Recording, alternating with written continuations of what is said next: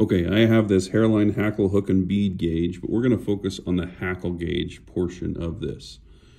This is a good way to tell what size your hackle is without breaking this off the pelt and trying to put it on the hook and realizing it's too big or too small. So what we have here is we have a pin to wrap the hackle around, or to curve the hackle around, and then numbers on either side. On the left side of this gauge, the 22 corresponds to this part of the gauge. The 18 is this bar, the 14 is this bar, and so on. On this side, the 20 is the gap, the 16 is the gap, the 12 is the gap, and so on.